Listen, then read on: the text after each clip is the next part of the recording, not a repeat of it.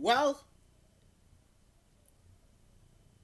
all you Tennessee Titans fans, we finally get some coaching breaking news, but no OC in DC yet. This is just a small step. We're getting word that we're getting a new assistant defensive line coach.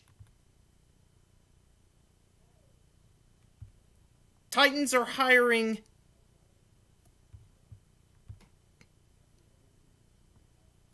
Kenechi Udeze, the former linebackers coach from Vanderbilt,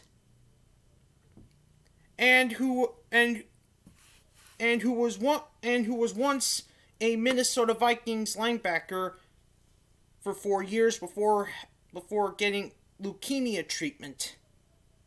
Ooh, yikes. Anyways, yeah. Titans are getting a new coach to add on to the team.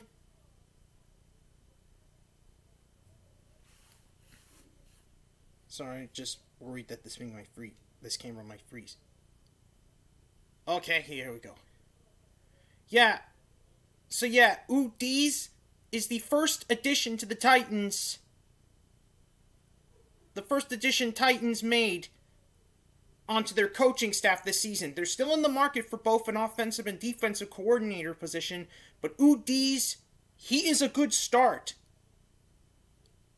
Udeze will be working under the current defensive line coach,